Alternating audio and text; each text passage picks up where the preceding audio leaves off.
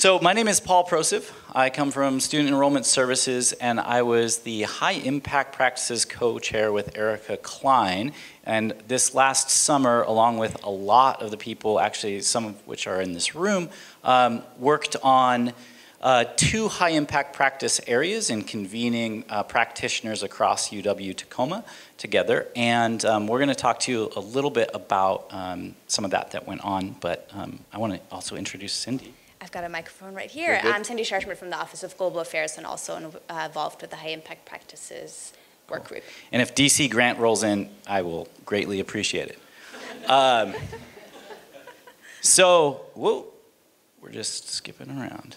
High impact practices, kind of a buzzword sometimes, and I just want to go over fairly quickly what do we mean by that word.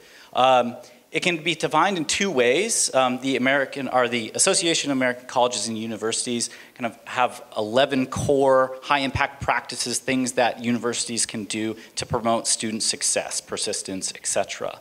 And we'll get into that as well. Two of the things that we focused on in the high-impact practices communities of practice group, it's a mouthful, were undergraduate research and service learning or community-based learning. The other way to define it is through a number of characteristics. There are 8, I won't go through all of them. Setting high performance expectations, getting kind of real world, hands-on learning happening. We heard active learning from another group as well, and the list goes on. So they're not just, oh, we do this, I do service learning, it's neat, you know, is there a depth to it? And to what level? And we oftentimes might assume certain things. So this communities of practice was really great to start the discussion about, well, what do we mean by these terms? And why do they matter? We know that from a number of different studies that they promote student persistence. Students are more likely to say that their educational experience was a positive one and they're satisfied with it, but they're also more likely to say that those high impact practices are associated with higher order learning, engaging with diverse discussions and with diverse others, effective teaching practices, collaborative learning, and a number of other things. So they're promoting our student success kind of in and out of the classroom with also some 21st century skills as well.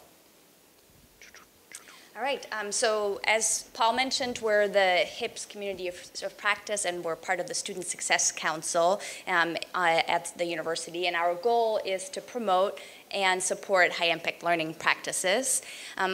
Paul just talked about the benefits of HIPS for our students, and so we strive to provide access to them for all of our students, especially those that have traditionally been marginalized in higher education. A lot of our work is about community building so that we may share good practices, review existing research, and engage in professional dialogue. We also hope to reward students for participation in these practices and worked over the summer on a mechanism to designate research and community engaged learning courses so they show up in a student's academic record. Research shows that course-based undergraduate research is the most effective at ensuring access for students of all backgrounds and across majors. That means that the benefits of undergraduate research are enjoyed by a larger group of students as opposed to a select few who work one-on-one with faculty. And by the way, when I say undergraduate research, I also include scholarly work and creative expression. And so this is the course designations that we worked on over the summer. For a course to be designated as a research-focused course, significant sustained effort must be dedicated to authentic research and scholarship. Course-based undergraduate research at UW-Tacoma takes many formats, including traditional classroom courses with a substantial research project, but then there's also special topics courses that are usually smaller in size, like senior thesis and capstone courses, and of course, independent study. We published a report at the end of the summer that goes into more detail and can be found on the Student Success Council website. This same report also includes 8 student learning outcomes that the community of practice developed, and the expectation is that a majority of these learning outcomes should be met in a research-focused course.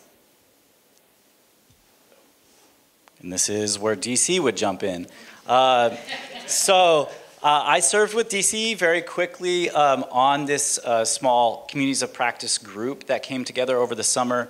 It was really important that we develop a common language, and so we spent a lot of time on like, what does that mean? What does community engaged work mean here on campus in an academic context? And Cindy had mentioned the R designation, and we had the S designation, or the service designation, and so this was a community group of faculty, staff members coming together to try to suss out, okay, what would be a good starting point for this conversation?